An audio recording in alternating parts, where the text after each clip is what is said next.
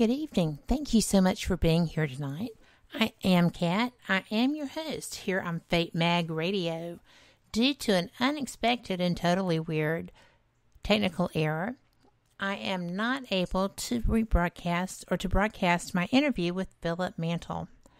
And I know you're disappointed. He is absolutely one of the best people I've had a chance to speak with. He is so knowledgeable about ufology. He has Flying Disc Press. I was very excited to be able to present the information about that. Hopefully, I will be able to do that soon. So, in lieu of having Philip, I have decided to rebroadcast the last interview that I did with Jennifer and Kevin Malek. Jennifer is a psychic demonologist.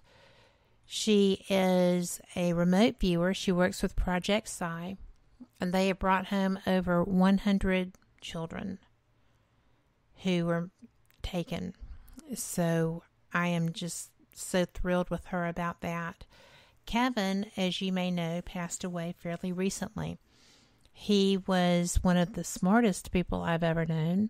He was definitely a paralogian, as is Jennifer.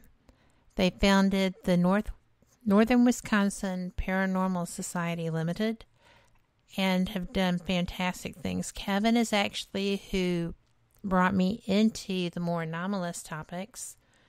He was a brilliant conspiracy theorist. I can only imagine what he would be doing right now. So I just can't even tell you what great people these are. And so I hope that you enjoyed this show. I know it's not Philip Mantle, but sometimes things happen. And every time they do, I always assume that there's a reason for it. I don't know what it is. Not all the time, but I think it's really pretty cool. So let's get on, and we will enjoy this show with the most brilliant people I know. One of whom I miss very much, and the other who I carry in my heart because I know how bad she hurts. So let's enjoy this. They're brilliant. Good evening. Thank you for listening to WBHM Digital Broadcasting out of Birmingham, Alabama. Please note that the opinions voiced by our guests do not necessarily reflect the opinions of this network nor our sponsors. Enjoy the shows. You are listening to WBHM Digital Broadcasting. The best in paranormal talk radio.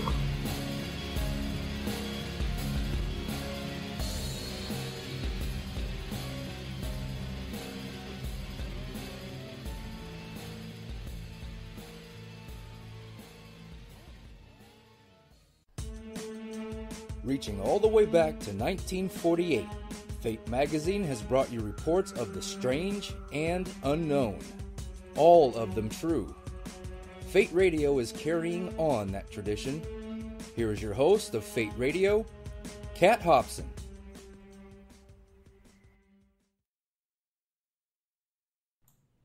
Good evening.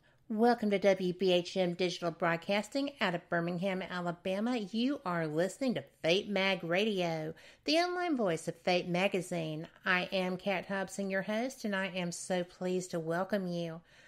I have to tell you that tonight's program is going to be absolutely fascinating.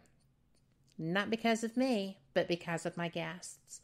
I am fortunate enough to have a married couple join me tonight who are very, very well-read, well-educated, well-respected, and well-known in the field of just about all things anomalous. Jennifer Malek is a psychic demonologist and a psychic remote viewer with Project Psi.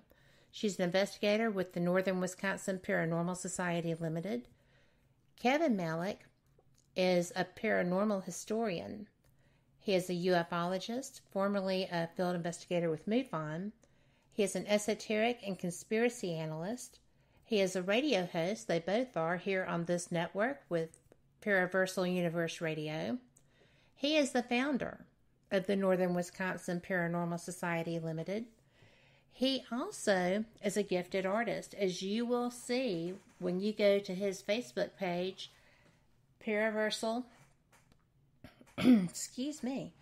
Paraversal, I have just lost my mind. I can't find it. Paraversal Universe Paratoons. I am so sorry, y'all, but you've got to check this out. They also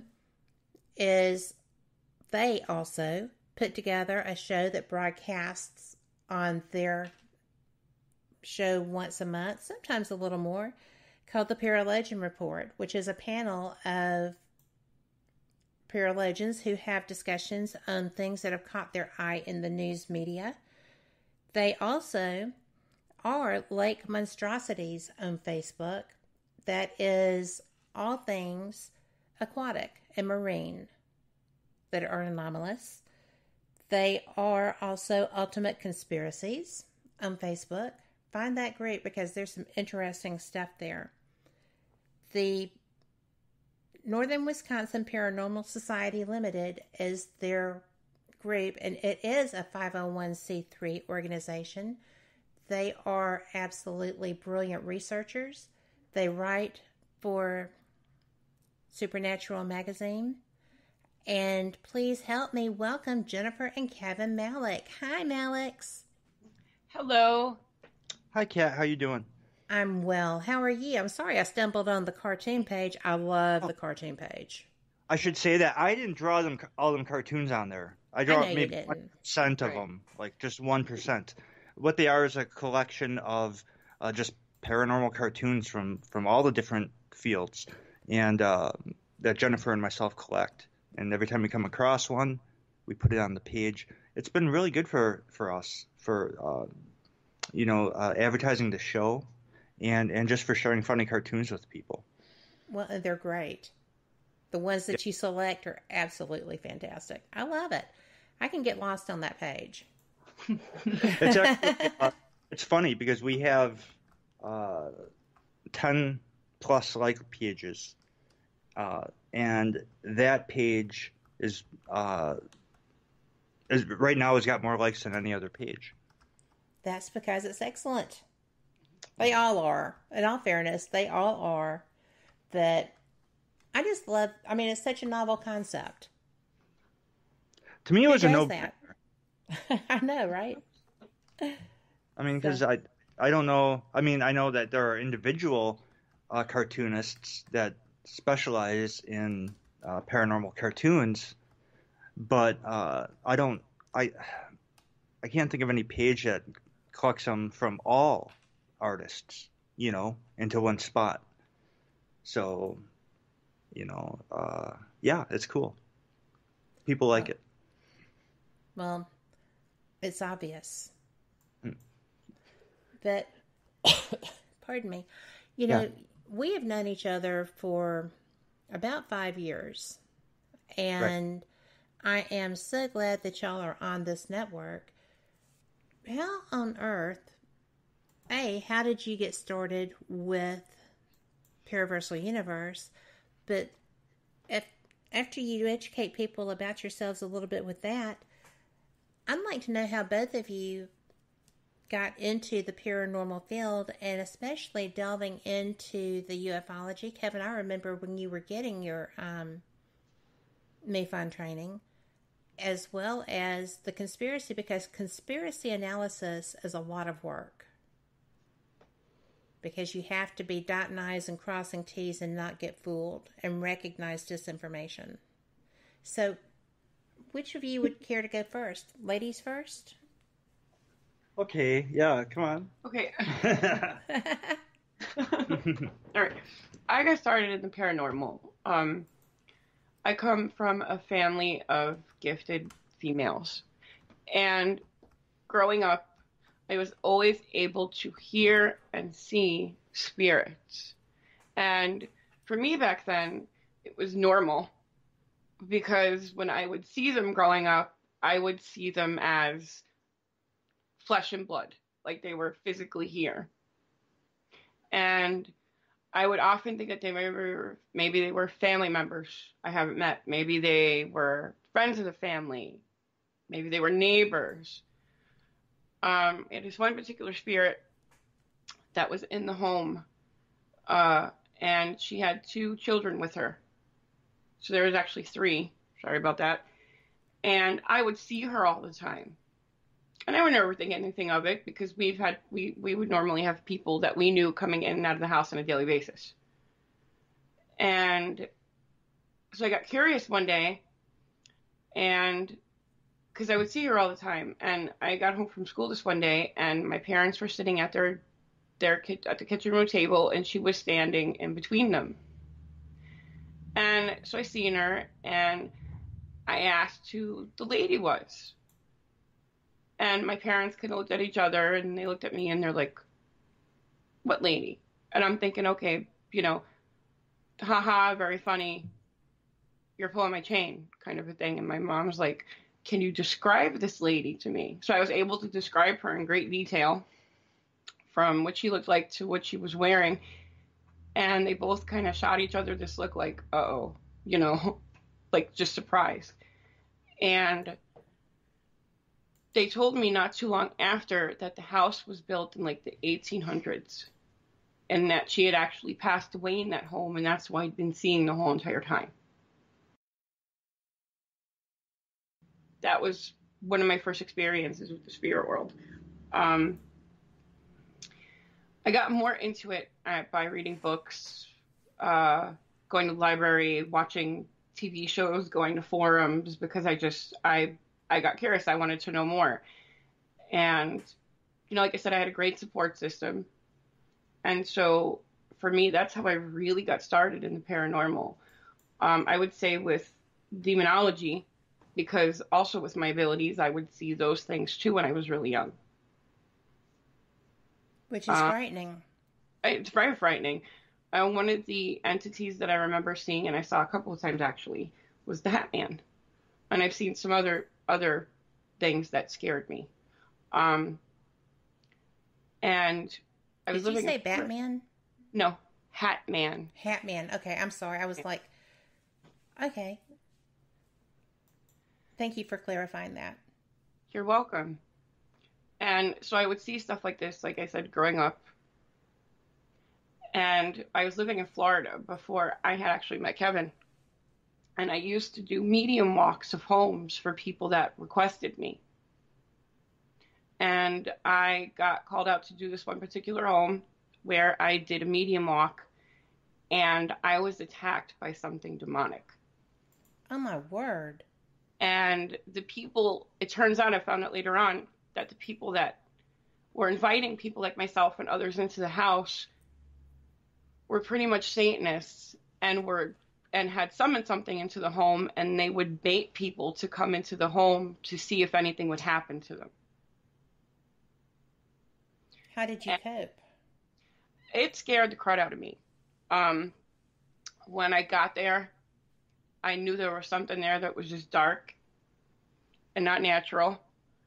I wanted to wait until I conducted the house walk, so I could speak to the people that invited me on behalf of the owners to come in and explain to them what I was picking up. And so it was a 2-level home, and I walked the whole entire first floor, didn't pick up on anything. Decided I was going to go upstairs and start walking, doing my walk on the second floor. The way the steps were is you went straight up a couple of steps, and then they turned on an angle, and then it was more steps. I had gotten up to the set of steps on the landing that would have taken me up to where the hallway was, and at the same time I put my hand on the banister, I felt a cold blast of air. I looked up, and I seen this 7-foot tall black mass. And I was frozen to the banister. I couldn't speak. I couldn't move because I certainly wasn't expecting that. Exactly. And about the time that I was registering what it was I was seeing, this thing rushed at me. I got picked up from where I was standing and thrown across the room, and I smacked right up against a wall. I had help getting up, and I look up at this time, and the homeowners are laughing. Oh my gosh. Laughing. So I had to have help. They helped me get home because I screwed up my ankle. Thankfully, it wasn't a break. Got to the front door, and I said, not so nice words. I said, you don't need help. I said, you guys don't need people coming to check out your house. You need Jesus. True. And left the home. So shortly after that, I started noticing little black shadows in my house during the day and even during the night. And this went on for a good while. It got to the point where it was day or night. I would be standing someplace or sitting someplace. I would get pinned to furniture. I would get scratched. I would get bruises. And I got so fed up with it. It didn't scare me so much as just it irritated me. And I wanted it gone. So I called a priest from a local Catholic church, and I explained to him what was going on. And he said he would come out the next day and do a minor rite, which is nothing short of just like a house blessing. And the night before he came, after I got off the phone with him, I had gone to take a shower before I went to bed. And this thing made an appearance, and I got pinned up against the shower wall, and I got the snot smacked out of me. And I think what creeped me out in that moment was because I wear St. Michael's medals and St. Benedict medals, and they're blessed. I had them on. You had them on? I had them on. I heard a clink and saw that the medals had fallen off the ribbon, and they were completely intact. The ribbon was still around my neck. Wow. And so I called. Huge. Right. So I called the priest back, and I explained to him what happened, and he came out, and he did what I said, and he got rid of it. I didn't have any more problems. So instead of just scaring me, I wanted to know more about these things and help people with these kind of attachments or these entities, because nobody should have to go through anything that's demonic. Can I just say really quick, just for people listening, that not all house blessings are minor rites or home deliverances. Right. But all home deliverances have blessings, yes. House blessings. Just to clarify that, because you had right. I did actually find out too that they had children that were not present at the home at the time, and child services stepped in, I guess, through the church, because they had apparently been bragging to the neighbors that they were Satanists and that when their kids were born, they attached demons to their children. And what? His got taken away. Yep. Holy wow. Yeah. Well, that's what should have happened in that instance. So that's what, and that just furthered me study, and that just propelled me further into the work and helping people out. And then I picked up a couple of years ago a friend of ours and mentor who just passed away.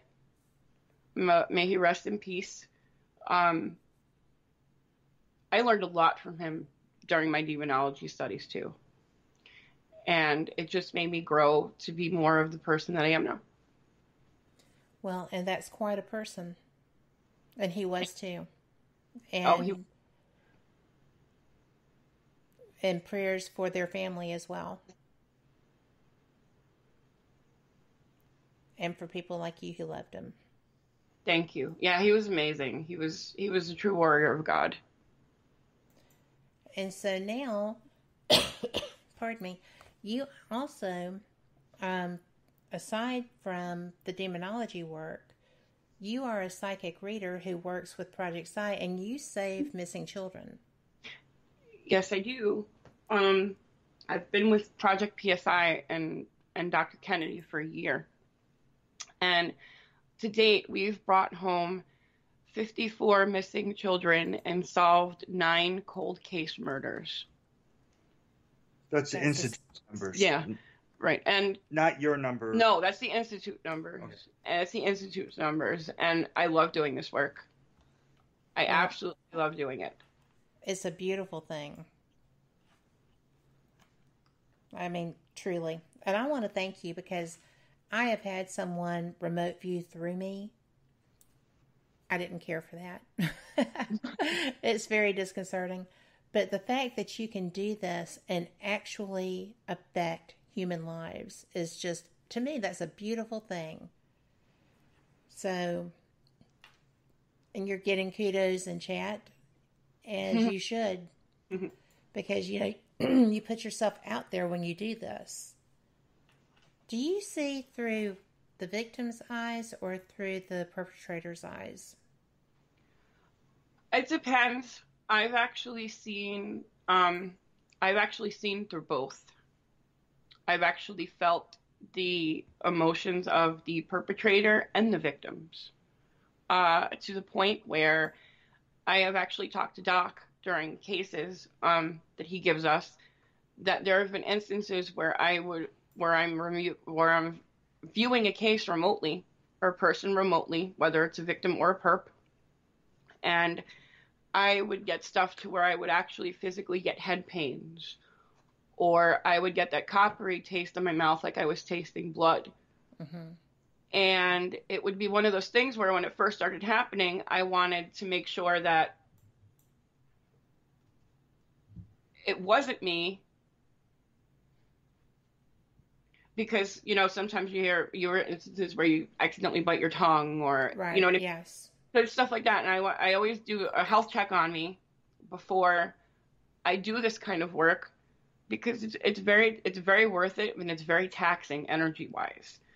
But when it comes to that, I would describe this stuff when I would talk to Dr. Kennedy, and I'm like, because just by looking at the photo, I would be able to tell whether the victim I was looking for was alive or deceased, and the same thing goes for a perpetrator.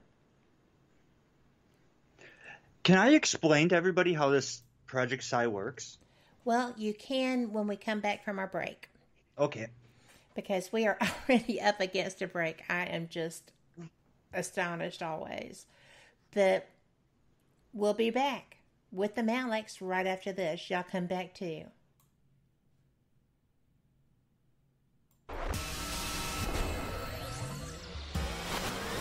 You are listening to WBHM Digital Broadcasting, Birmingham, Alabama.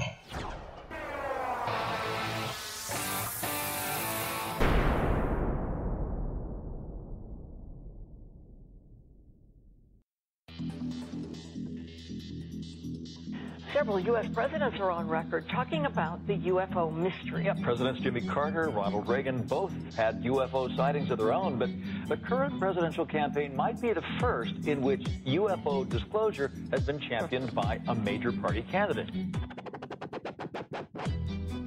DIA, CIA, it moves around, is operating a program to train psychic spies to spy and use their powers against Russia. John Ronson writes about this in The Men Who Stare at Goats. The first known sighting of a ghost took place right after Abraham Lincoln was assassinated in the late 1860s during the administration of Ulysses Grant. Project Paperclip, Clinton releases it all in 1998. Possibly the unequal cooling of its surface. I say, do you still think it's a meteor, Professor? I don't know what to think. The metal casing is definitely extraterrestrial. It's a place where UFO hunters and scientists gather to examine paranormal activity in the region. Some of the documents, this is bringing Nazi scientists into the United States to work here. So we fought against the Nazis, and it's not, this again is not a revelation. As early as 1947, 1946, we knew some of this, right? On the paranormal, will we see U.S. President Barack Obama's foreign policy go intergalactic in a quest for gold stolen by aliens? We'll tell you at least how the White House responded to claims the chief executive has been teleporting to Mars. But let's get to today's Capitol account. UFOs, hauntings, psychic abilities, conspiracy, ESP, cryptozoology. There are many things that remain unexplained in the inexplicable world around us. And we're talking about them here, looking for answers. On WBHM Digital Broadcasting, Birmingham, Alabama. The truth is out there. Thank you for listening to WBHM Digital Broadcasting out of Birmingham, Alabama. The time is 23 minutes after the hour. Welcome back to Fate Mag Radio here on WBHM Digital Broadcasting out of Birmingham, Alabama. I am Kat Hobson, your host, and I am fortunate enough to be joined by my guests, Jennifer and Kevin Malek of the Northern Wisconsin Paranormal Society Limited, a 501c3 corporation. And guys, thank you so much. You actually, Kevin, had wanted to interject with a description and explanation of Project Psi, relevant to Jennifer's experience with them. Would you please do that? Sure. So, excuse me there. With Project Psi, the Project PSI Institute, so Dr. Chuck Kennedy is a neuroscientist. He's got a PhD in neuroscience. And he's also been doing work in parapsychology since the late 60s. A very well-versed and well-rounded paranormal professional. And, medical professional as well, of course. So he founded this PSI Institute, and it was to study psychic abilities, scientifically speaking. And through the process of doing this, over the years, he had met various psychics who he had worked with, and he had mapped out their brains and whatnot. And he decided one day that, hey, I know some of the best psychics in the world. If I can get a handful of them together, I wonder if we can bring home a missing child. So he came up with a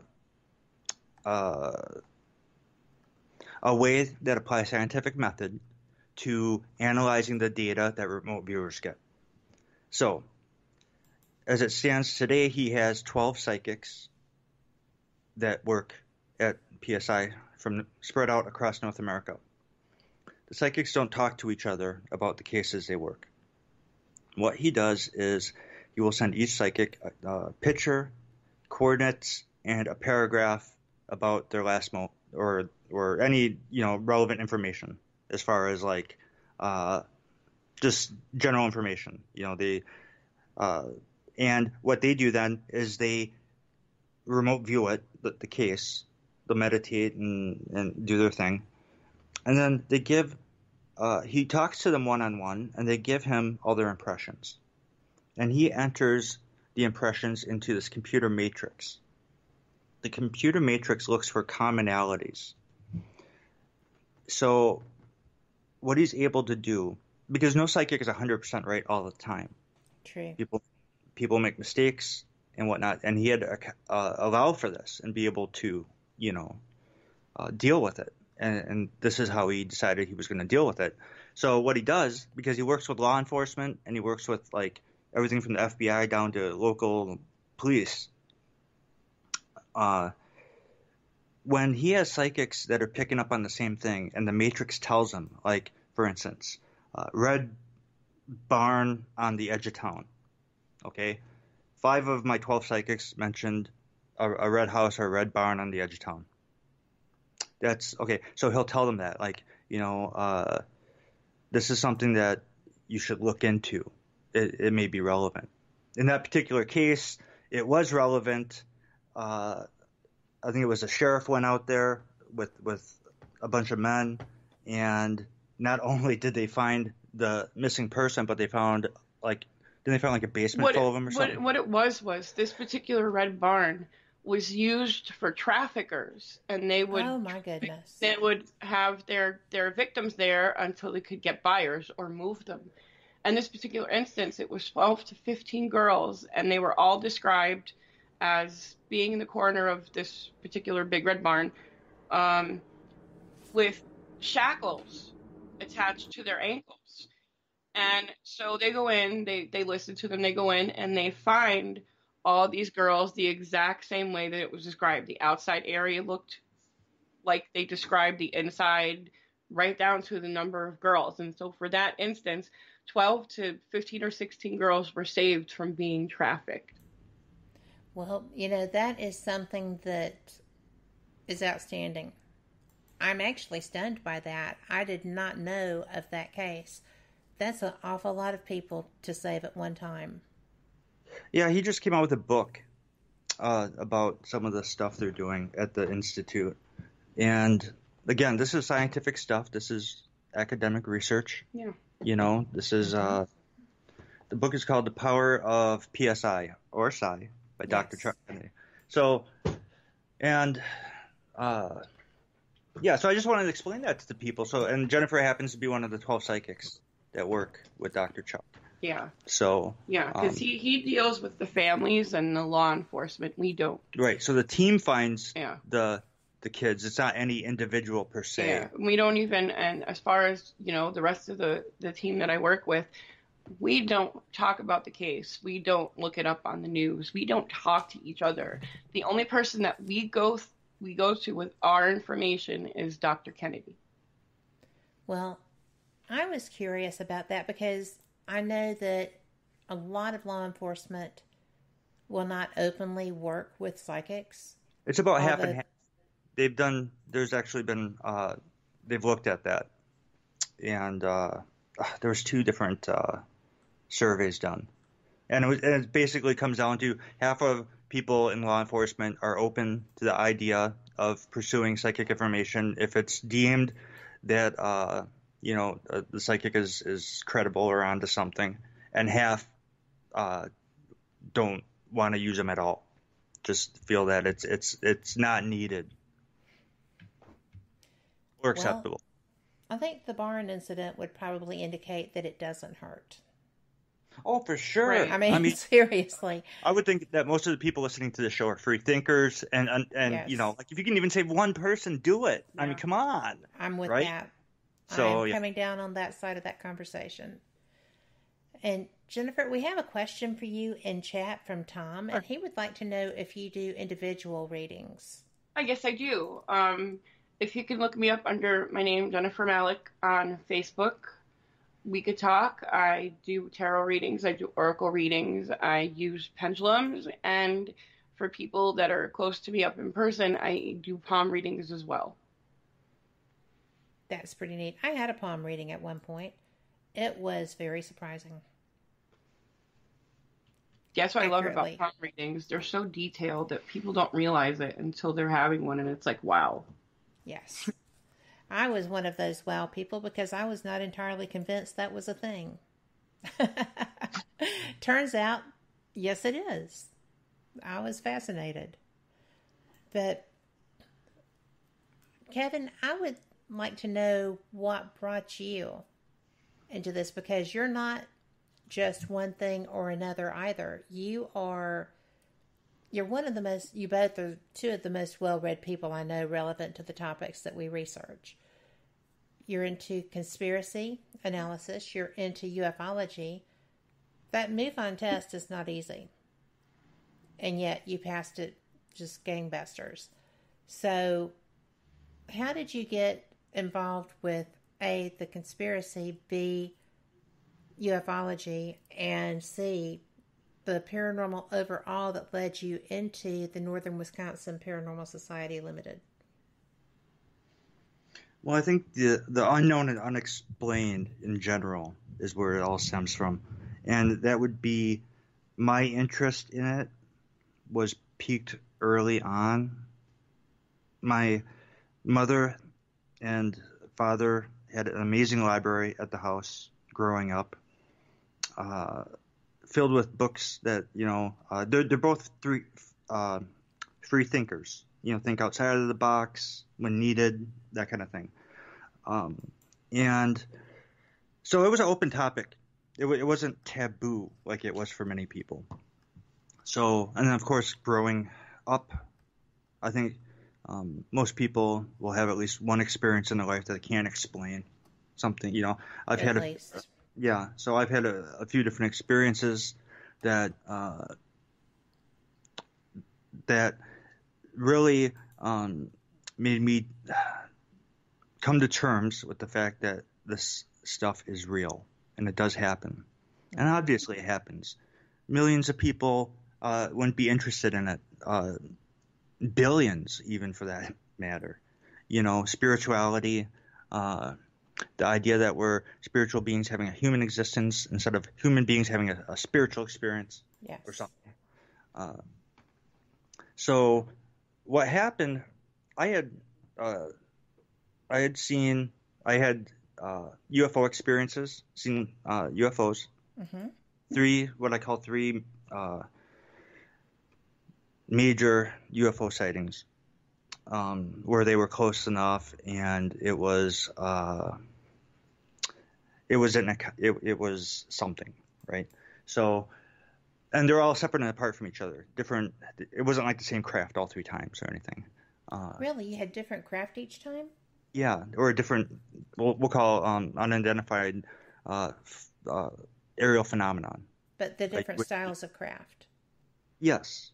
That's cool. Well, one was certainly nuts and bolts. It was a triangle, the TR-3B, mm-hmm. If you will. And one was just orange, fuzzy, oval object that was flying very fast, shooting back and forth across the sky, like it was gridding something or mapping something out or looking for something. That's interesting. The third thing I saw was, like, if I were to take a super large piece of glass and hold it up to the sky and look at it, that's what it looked like. I could see I remember looking up at the sky while I was fishing, and just for like a minute, where I was compared to the daylight, and I don't know, must have been all the right angles and the right everything, for me to see this perfect square in the sky. It was like the outline of something invisible and something extremely large. Like I could not get it all in a picture if I wanted to. I would have to take pictures of the corners. I mean, that's how big this was. And it was clear to me this was not a natural phenomenon, but I was witnessing something that I couldn't explain, Anyway, so I had these experiences, and I'm like, okay, UFOs are real. I agree with that. Yeah. By this time, I had already started collecting my own books. In fact, my mom had bought me an encyclopedia set on the unknown and unexplained. It had 25 books. Each book had a different topic. One was lake monsters, and one was ghosts, and one UFOs, and Stonehenge, and on and on and on. So, so to me, like, this is real. And then I had me and a buddy of mine were riding down a road one day, and we had a Sasquatch cross the road in front of us. In front of you? Yes. Oh, wow. This is a catalyst for starting the society. Because up until that point, the only thing I had seen is UFO. As far as the rest of it, ghosts and Bigfoot and anything else, I didn't know if it was real or not. Unless you have an experience with it, there's always going to be that 0.1% doubt, right? If nothing else. So, yeah, it was daytime. We were both sober. They happened to be the hottest day of the year. And we came around a corner on a county road, going really fast, and this figure started crossed the highway, came up on the shoulder, crossed the highway, and went back. And when we first seen it, I nudged my buddy because he was driving. I'm like, hey, look, it's Bigfoot. Because it looked like for real. Because it looked like a tall, hunched over old man carrying 2 5-gallon buckets, like the silhouette. and right. and it was swinging from side to side, like it was striding, like it was, it crossed the highway in like 4 or 5 steps, right? Oh, wow. It was striding, and it turned out them pickle buckets were its forearms, which go all the way almost to the ground. I mean, it was holy wow. Because what happened was, as it crossed, and I'm like, hey, it's Bigfoot, and so where it crossed and it went back into the woods, my buddy stopped the car. I didn't have to tell him to stop the car. He just stopped the car, and he looks in the woods. He looks at me. He goes, "Should we go in there after it?" I'm like, "Are you crazy? You see how big it is? It will kill us." Easily. It was so hot that day.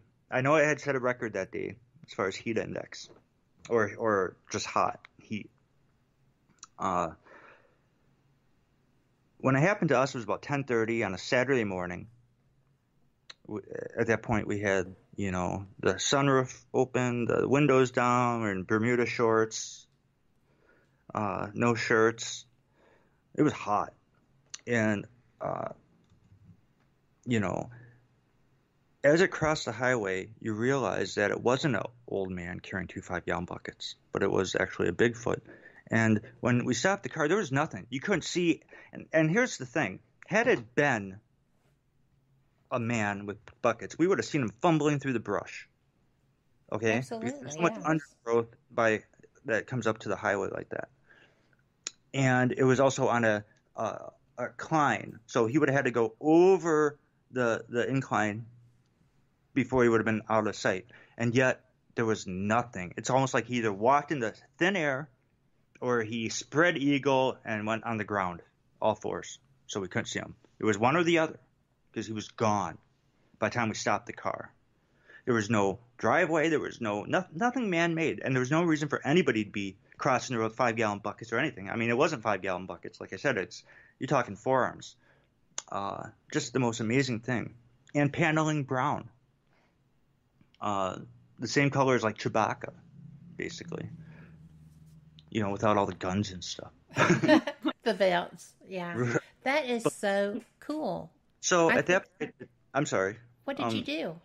Well, I wanted to join a society at that point because I'm like, oh, you got to be kidding me. So this is real too. And I've seen this now. They're in our woods here. Like, I can investigate this. I got to join a society. Surely I could be an asset to someone by now. And so I went to join a society that investigated paranormal. I want to investigate all of it, not just some of it. Exactly. Because, and as the years go by, I could tell you, when you step back and you look at the bigger picture, it's all interconnected anyways. Yes, it is. So, I agree. So, and there were no teams, paranormal teams, like we see today. This is, so I started one. And at the time, we were called the Northwoods Paranormal Society. 3 years into it, we learned that there was another one called the Northwoods Paranormal Society, and they were older than us. So we changed the name to Northern Wisconsin Paranormal Society. And fortunately for us, the acronym stayed the same. So we didn't have to change everything all over, the cameras and everything I wrote NWPS on. But that anyway, was a good thing. Yeah. But yeah, so we're it's the little things. It really is, right? Yeah. I agree. Yeah. So anyway, yeah, because we're in the northern third of Wisconsin. We're up north. And so it's on there's no major metropolitan areas up here. It's boonies, and like I said, there was even now there's a couple teams, but there's really not that many teams overall in northern Wisconsin. I mean, I think I know Appleton's got a team and Chippewa Valley's got a team. So there's the Upper Peninsula's got a couple teams. So there are teams, but when I was looking for one, there was not. And there was MUFON, but they were just UFOs. Yes. There was BFRO, but I wasn't aware of them at that time. And they were just Bigfoot anyhow. Which is Bigfoot Research Organization. Yes. And on top of it, they don't acknowledge paranormal. And to me, there's every possibility that this Bigfoot phenomenon may have something supernatural going on because there's just too many unanswered questions. Well, there's too many unanswered questions. There's too many places that these things are seen and just poof, are gone. Right. There's too many instances of light flashes or anomalies happening as they go. It's just amazing to me. But you know what? We are just about up on our second break of the evening. So we will be back right after this with our guests. Thank you for being here. You're listening to WBHM Digital Broadcasting, the best in paranormal talk, only on Paranormal Experience Radio. Broadcasting live out of Birmingham, Alabama.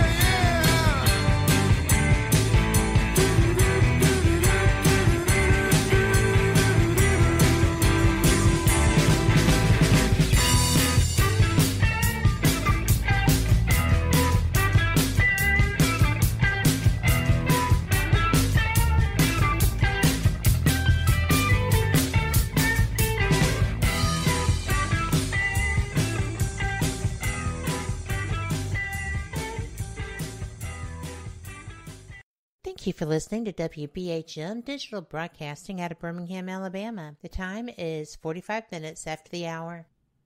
Welcome back to Fate Mag Radio here on WBHM Digital Broadcasting out of Birmingham, Alabama. I'm Kat Hobson, your host, with my guests, Jennifer and Kevin Malek.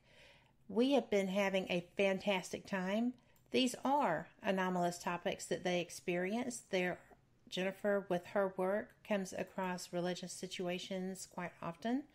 We were just talking about how, in this short period of time, y'all are probably blown away. That's a good thing, because you know what? We're going to blow you away a little bit more.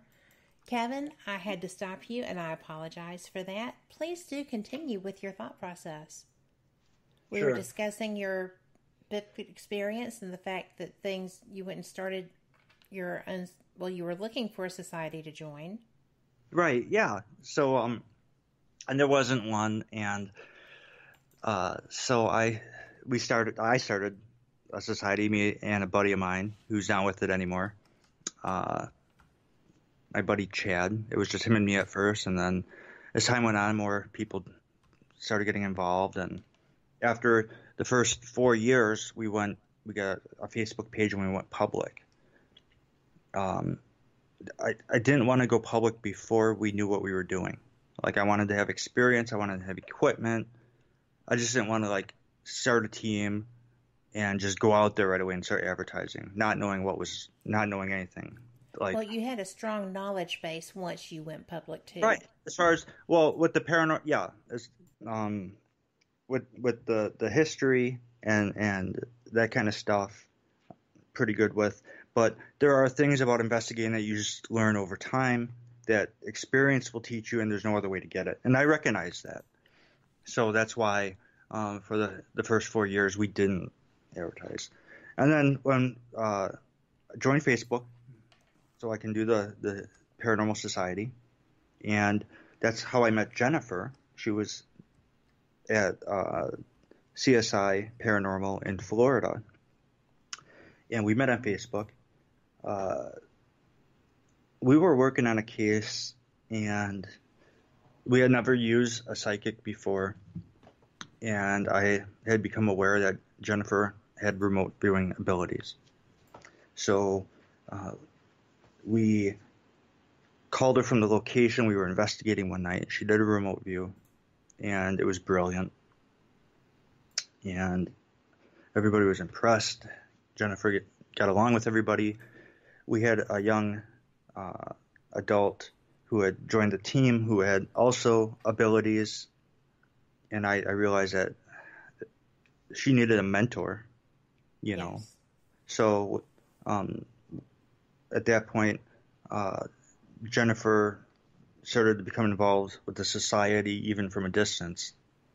Halfway through the case, and after many months, of course, me and Jennifer talking a lot, getting closer and closer, and I invited her to come up here to Wisconsin and visit for a couple weeks and work the case with us, see the case through.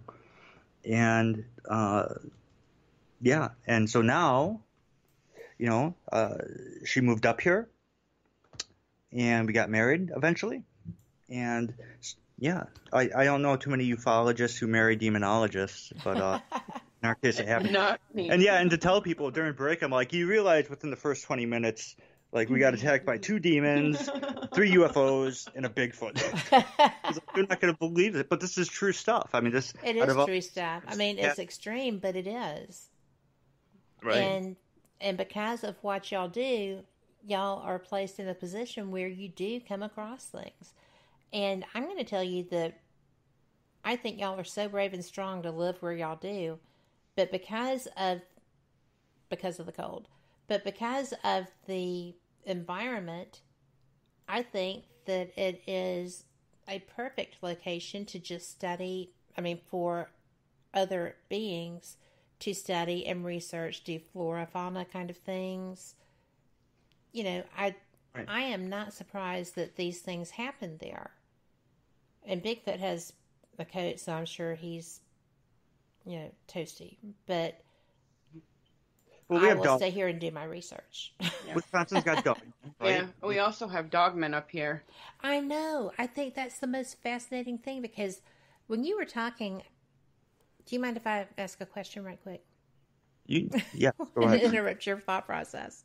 But when we were talking earlier, and you were talking about the various anomalies coming together, being part of the same mold, as it were, I have spoken with several people who do dogman research.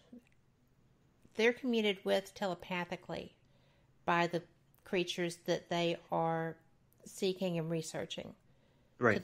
To the point of, there were 4 men fully armed standing outside their vehicle when one came by, and they all, without hesitation, knew that if one of them raised a weapon, it was going to be bad for everyone. They were basically, mind transferred that.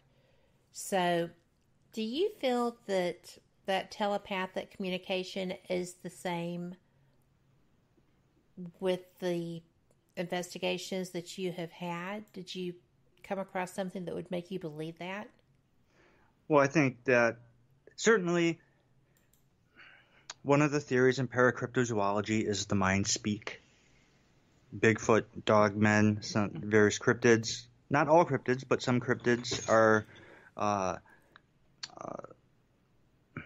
people have claimed to be part of that, or to experience that, I should say.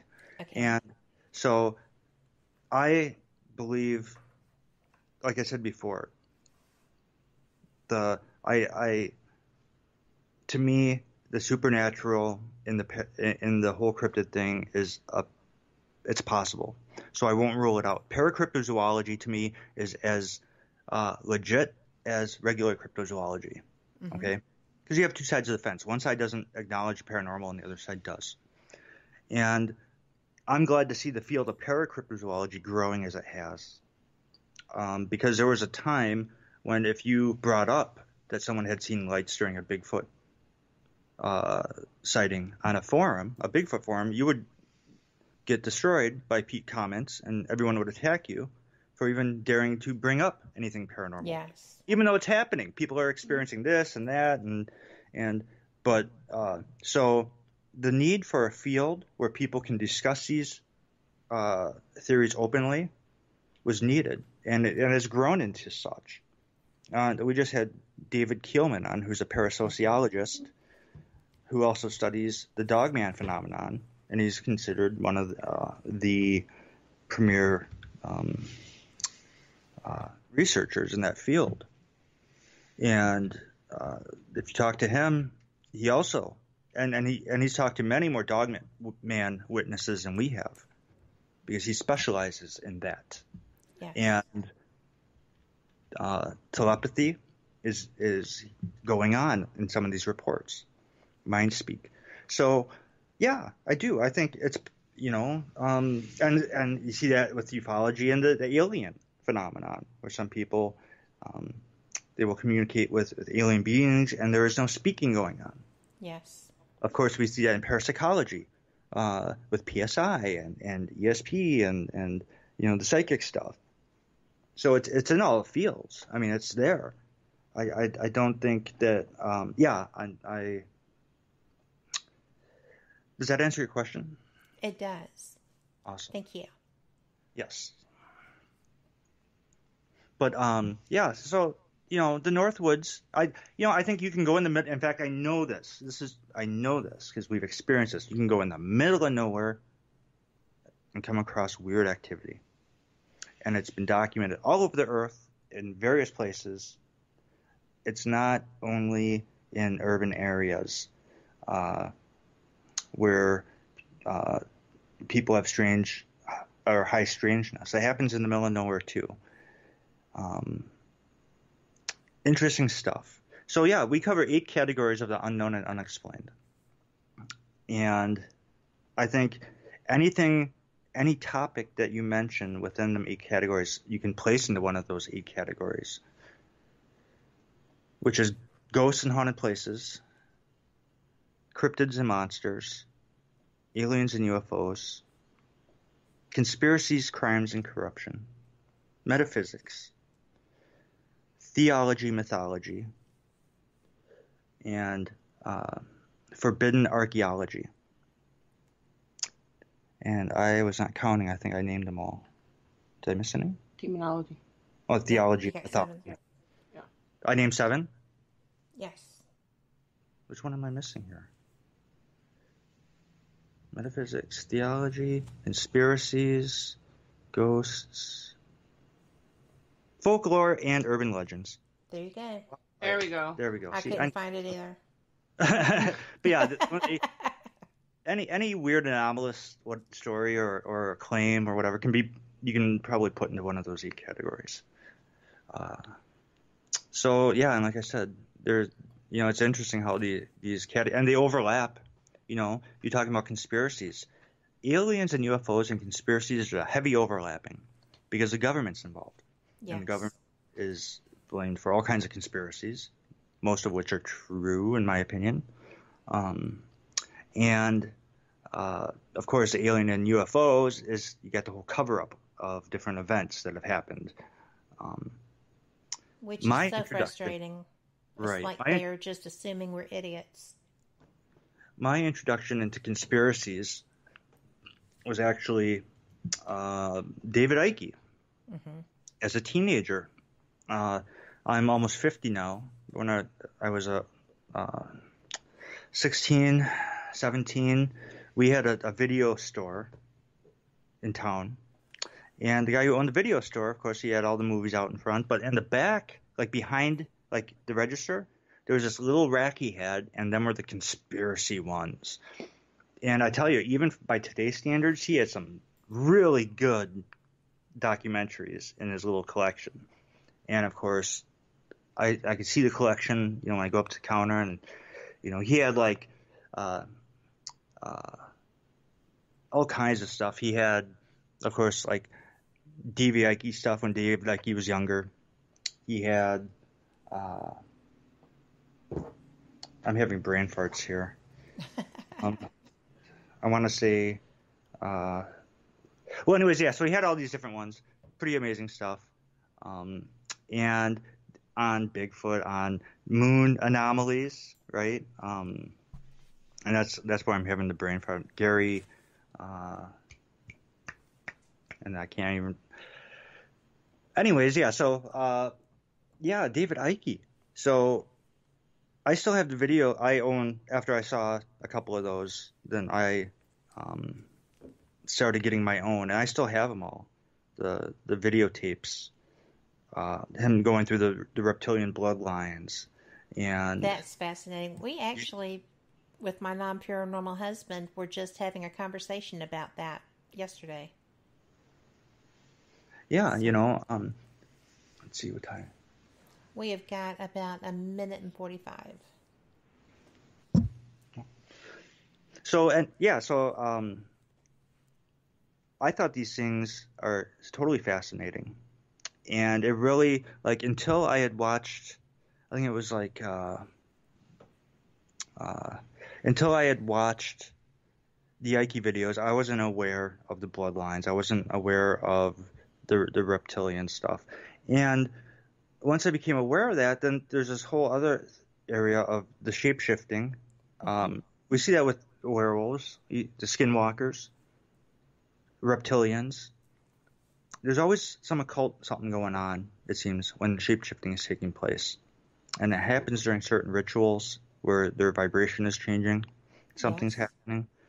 And for periods of time, they appear to be other than human. And some people speculate, is it physical? Is it just a vibrational thing? Either way, that's what they're appearing as. And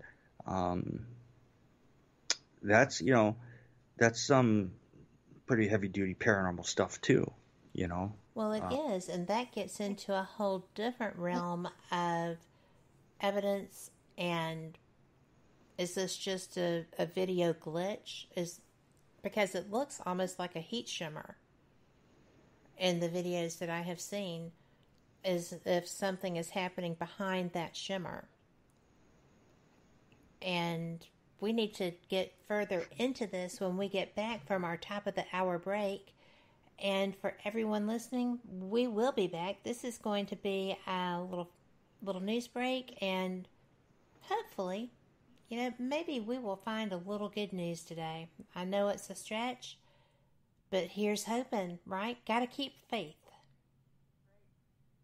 This message comes from NPR sponsor, Old Edwards Inn and Spa in downtown Highlands, North Carolina, a European-style luxury mountain resort. The Romantic Mountain Escape Package includes 2 nights with spa credits and dinner. More information at oldedwardsinn.com.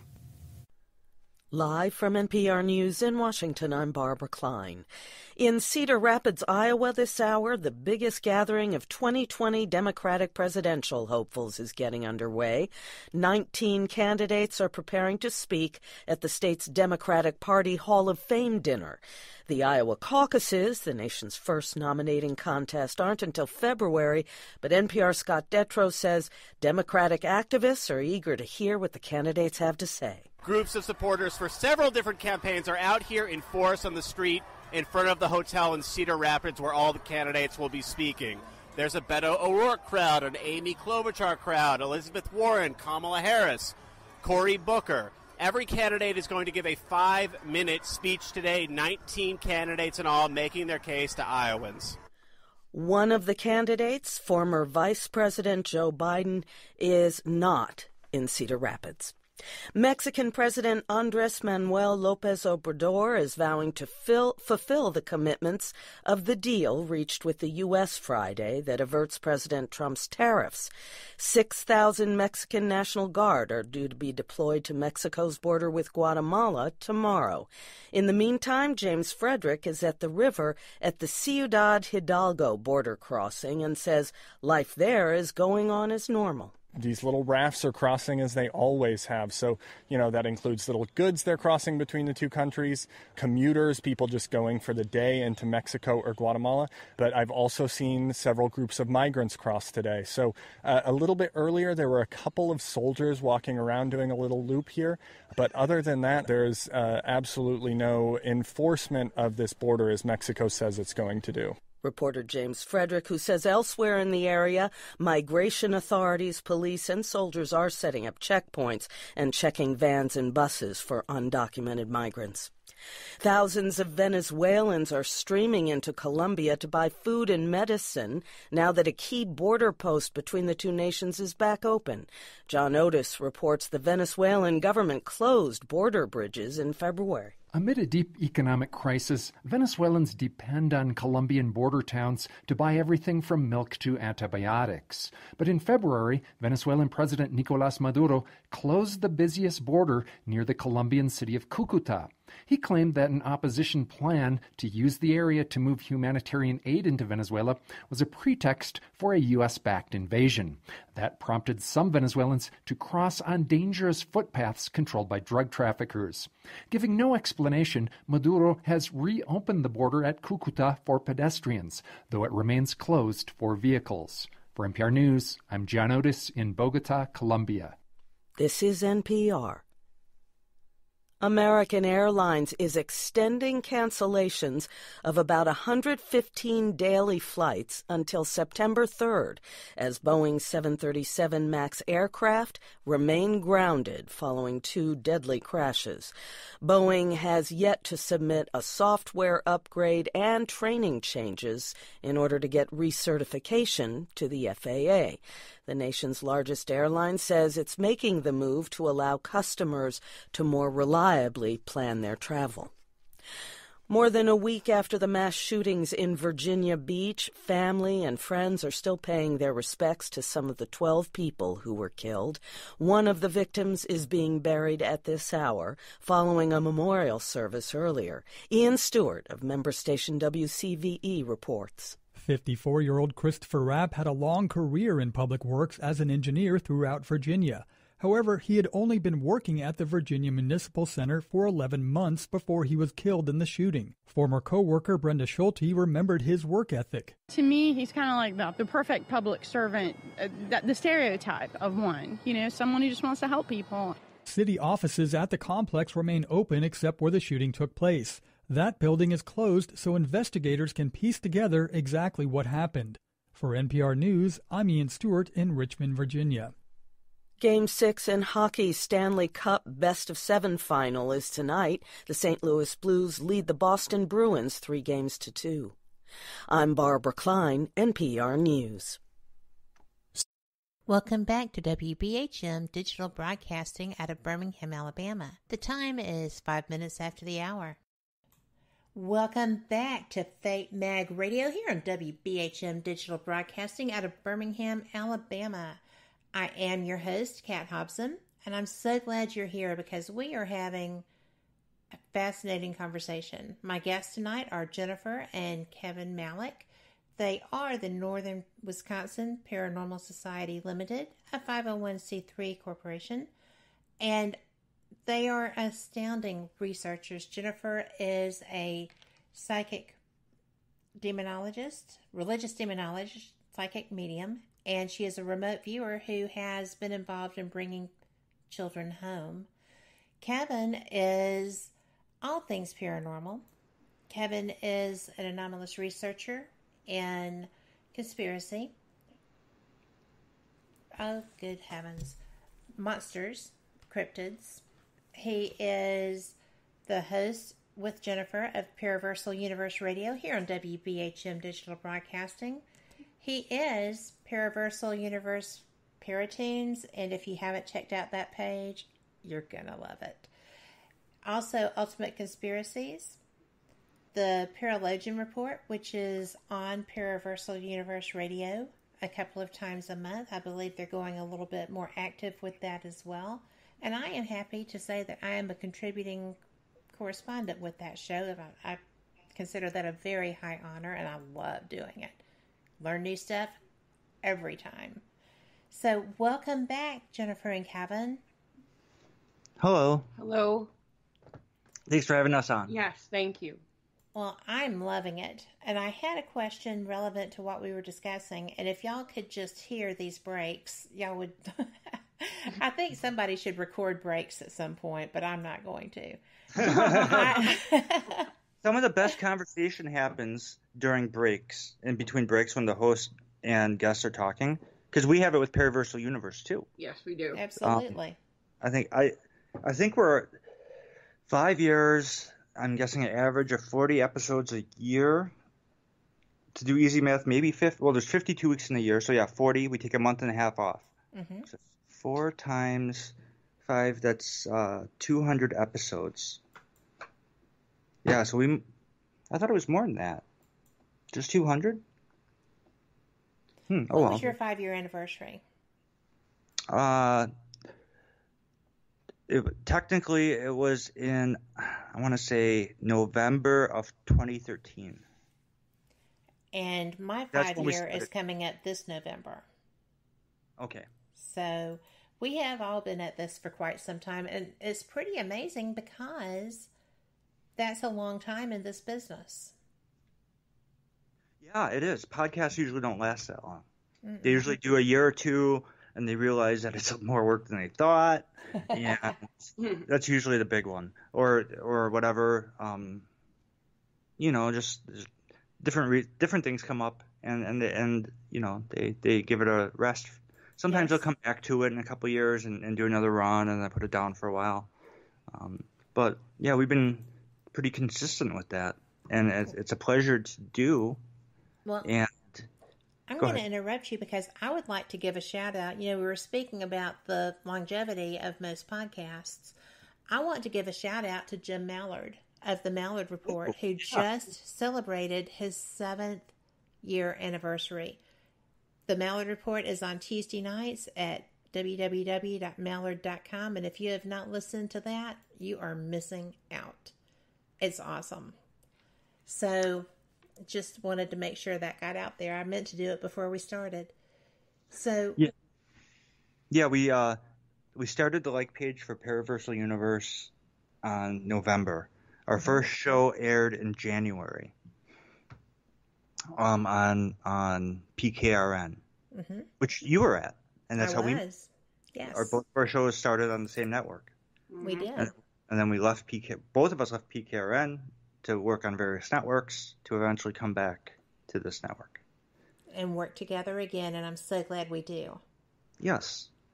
Yeah, I am too. It's nice to be working with people who are professional and enjoy their topics, and you know that if they're doing a show, then the homework's been done, the guests are going to be credible, and the information you're going to be gathering from those interviews, you can pretty much take to the bank and include it with your work to go back and review. I love that about your show. Well, we started doing it so we can have the opportunity once a week to pick the minds of the most brilliant people in the paranormal fields. Absolutely. And it was, and that goes for anyone in the society. If they wanted to, ask anybody anything or have us have anyone on, that kind of thing. And, it give you a reason to call really smart people and basically say, hey, can we have a conversation for a couple hours? And, of course, having the platform to do it, and they were glad for it because it's PR for them. Yes, and sells books. Yeah, so now we've made so many friends over the last 5 years. I think that's the best part. Yeah, as bad as face friends can be, or Facebook. I do, yeah. Today with the censorship and all the issues with that, it still brought so many people together. Even though it was the greatest spy tool ever created, it still brought so many people together. Right. Oh, and there's something else I wanted to say too before I forget. just said it's an honor to be on Fate Magazine Radio. Yes, it is. Fate Magazine's been out since the late 40s, and that 1948. Yes. Yeah. Wow. Right. Uh-huh. Wow. I mean, it's so amazing, and for the paranormal world, that's a staple. Yeah. So what an honor. Yeah. Thank you. You know what? I'm very honored to be the host of this show. To be the voice of Fate Magazine is a tremendous honor, and I am appreciative every day. When I heard that you became the host of Fate Magazine, I thought you were the perfect person for that. Yeah. Because you are well versed. You're well versed in all them categories I named, all 8 of them. You know a thing or two about all 8 of those categories, or 3, or 4, or 5. So yeah, they won't just offer that to anybody, and very, very awesome. Thank you. I love it. Yes. I do love it. I think this is the best gig going. Sweet. As the planes fly over. Yes. No, I am not being dive bombed because of the conversation topic, I promise. Right. But you know, I really am apolitical. As long as people are doing their job and doing it well and getting things done. I was a political science major in college. I find it fascinating. But for the things that are happening now, yeah, they're trying to give themselves a raise again, and they're not doing diddly squat. There's been none of the people's business done in the House of Representatives for almost, well, definitely for this year, but for 2 years, and they want a raise. I know. I cannot believe they have the audacity and gall to even do that. Considering, like, the faith in politics is at an all-time low. Nobody trusts politicians. The sad thing is, so many people are and they use the slave to the grind. It's one of their greatest weapons against humanity, and that is because everyone needs to focus on just paying the bills and staying alive and being comfortable. And when we all should have free electricity, I don't know. Okay, to me, like, I personally believe that we could be a race without a monetary system, and I know that there are people that argue that, and I get that. It's the idea of it is so foreign to us, especially after being conditioned into capitalism and a monetary system. But either way, there's got to be some alternative, or again, like, I think every house should have free electricity. There are so many different ways we can get electricity. We should have cars that run on water. We have the technology to do it. They actually do have the technology for that, and it's ridiculous. They've cured cancer. They got all kinds of stuff that would help people. Okay, we're going light years ahead in certain fields, learning new stuff all the time, and then other fields are just stagnant. Like, we're driving these gas guzzling cars that we were driving 100 years ago, or was it 100? Yeah, 100 years ago. Yes, 100 years. So it's like, well, we didn't go very far with that, did we? Actually, we have gone very far with that, but that technology is not allowed to see the light of day. That's the thing. It's like, what if the government had backed Tesla instead of Edison? Yeah. Right. Everyone would have. That's another way. They have free everybody would have free energy. And he knew it, and it kind of. We did a show on that recently. Yes, you did. I enjoyed that show very much. Thank you. And it. It was a shame. It was a shame what they did to him. I agree. Yes. It was just, it breaks my heart every time I hear about it or I'm reminded of it. We have to take a break. Kevin, we were discussing some of the things relevant to Tesla and free energy, and which really should not be controversial, except for the fact that we don't have them and why. Right.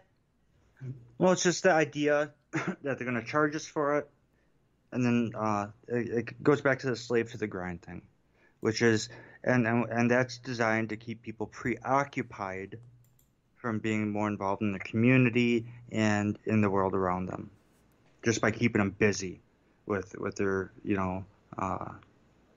and yeah, we all got to be productive in life. I'm not saying we should all sit around and do nothing. Don't get me wrong.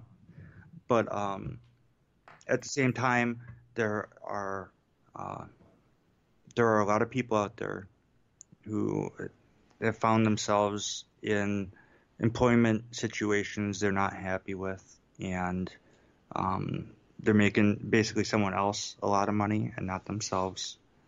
And you have that in a large way across the board. And it's just another one of the little things in society that we just assume is, but it doesn't. I know. Everybody just accepts that as fact. It's, even the daily grind. I mean, people name coffee shops that because it's such a part of society. It doesn't have to be a grind. The rat race, the daily grind, all of that, The double mortgage. I mean, mortgages and cars. It's just terrible. And, Wendy in chat said, yep, the old bait and switch. Look over here while we're behind your back doing truly horrific things. And that's been the case. Who pays $2,000 for a hammer besides our military? Being in theology, man makes plans and God laughs. Absolutely, he does. And with that, we are just about to go to our final break. I'm fascinated by this because I find the topic, well, the subject matter, not just the topic, but everything relevant to this fascinates me. I sit back and I watch and I'm just kind of like, well, look at that. So we will be back after this with our guests for the final segment. So y'all come on back. You're listening to WBHM Digital Broadcasting, the best in paranormal talk, only on Paranormal Experience Radio. Broadcasting live out of Birmingham, Alabama.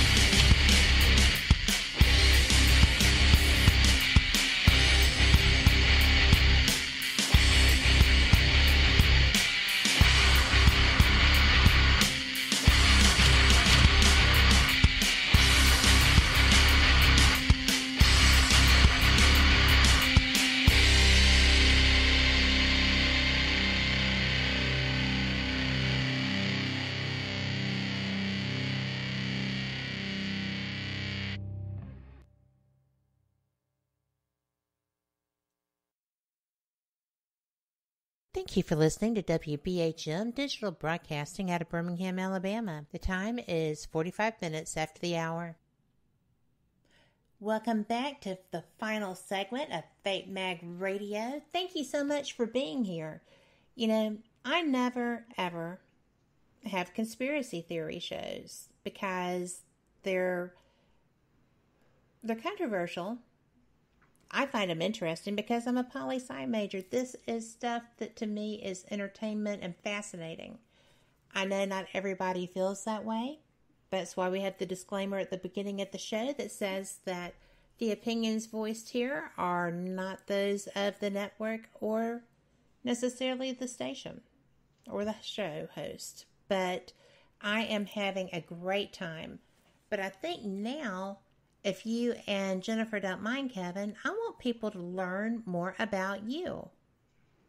I want you to educate them somewhat about your society and how you came to be a 501c3 and what y'all have as like a mission statement, what you plan to accomplish with your society. Okay. And I'm glad to talk about this because this is at the heart of what we do. Out of all the stuff we cover and the different things that come to us, the majority of the stuff is either my house is haunted or I'm haunted. And because of various reasons, we tend to, because we've been around for a while, because we have some experience with this, because we have members in our society that are academically trained to deal with this kind of stuff, we a lot of the we'll have other paranormal teams will come to us if they're having trouble or on the case that they feel is too dark. Because Jennifer's a demonologist, stuff comes in. So over time, we've gone from our cases being you would call your average paranormal case to a lot of the stuff we deal with. Families are traumatized, people are traumatized, individuals are, they're having bad experiences, they want it to stop, it's affecting their marriage, their family, their relationships, and then, of course, we got to figure out what exactly is going on, and it's not all the time paranormal. So, but for most of the stuff that we deal with, those are the kind of situations we're dealing with. The 501c3 we chose to do that because it's more reputable. Also because we had grown to a point where it was a good idea just to be as organized as possible. And the other reason is because we can, there are certain benefits to being a 501c3. And we were putting so much time and energy into it that if for us to continue to be able to do it without financially having our hind skis handed to us, yes, it was important that we do that, and so we did, and so now we can write off things if we, money that's invested into the society, we can write off, which is a big help. And we do accept donations. We never bill anybody for our services, ever. But people are free to donate, to our society, which helps us. And then we can take that money and use it to help more families. So, so we've been a 501c3 for, I want to say, 3 years now. And that's going good. In fact, I'm just about to send in our yearly audit this month, and you do it a yearly. There's paperwork. There's a lot of paperwork, believe me. There is a lot of paperwork with a 501c3. It's huge. It is, but if you don't want to charge people, but at the same time you realize you're putting a lot of money into it and it's causing issue, that's a way you can deal with it. And another thing I want to plug quick is that our book will be out. Paraversal Universe, Decade of Diligence, Cases and Experiences from Jennifer and myself, the NWPS. That, in fact, that should be sent off this week to the publisher. So there are 2 little tiny things. We wanted to add a couple paragraphs about Jennifer's mentor who just passed away, because he was a positive influence on Jennifer and the society and us and even myself. Ken Deal was an excellent demonologist and a very he was a good man, He's a good man. Warrior of God. Yeah, warrior of God. And he will be missed. May he rest in peace. So we wanted to add a little blurb about that because that's important. That is important. I was not blessed to know him, but I sure do know an awful lot of people who held him in such esteem because of his goodness and kindness. And his willingness to help others. Yes, and he died at a young age. He did die at a young age. So, but yeah, he is 8 years older than me. So, but yeah, that's and it was one of them things that it wasn't one of them things that you really seen coming. No, it was totally unexpected. Nobody expected it. Caught everybody off guard. Yeah, and then this week we addressed the cover of the book. So then there are a couple things we got to do. Otherwise, the letters, the initiate letter that goes out to the guy who's going to format our book, and the book itself goes out this week. So yay! So hopefully it will be ready by our next Paracon that we're attending, which is in Des Moines, Iowa, this July. If you live in the Iowa area in Des Moines in July and you're into the paranormal, please come out. It will be at the Farrar Haunted School, which is about 20 miles outside the Des Moines metro area. And there'll be a lot of wonderful speakers there. And vendors. So, including Jennifer and myself, and also Jean Broida, who is one of the correspondents on the Paralogian Report, which will be every other week starting in September. Twice a month we'll do the Paralogian Report, and twice a month we will do Paraversal Universe interviews. So we're looking forward to that. I love that. It's the every time a Paralogian Report comes out, it seems that the numbers are good. The numbers are real good with that. So we're getting a lot of support with that. I think it's because the panel is so diverse and well-rounded, and because we're bringing news topics that, topics that are important, not just to pop culture, but also to the academic world. Yes. That's a good thing. Well, I find a lot of my topics in mainstream media that are. I'm always surprised by how many I find on anomalous topics that are just right out there. I had that conversation with somebody the other day that who would ever expect a discussion of UFOlogy to be in the Washington Post or New York Times? It's just fascinating. I tell you, the times are changing.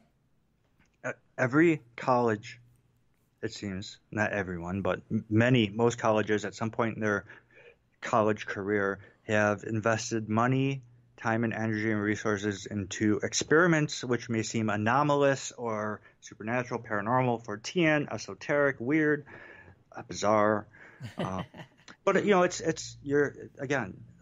we're science into the unknown and unexplained is what defines what is science fiction and science fact, what is metaphysics and what is physics, or what we would define as such. It's all just, it is, but humans got to label stuff and define things.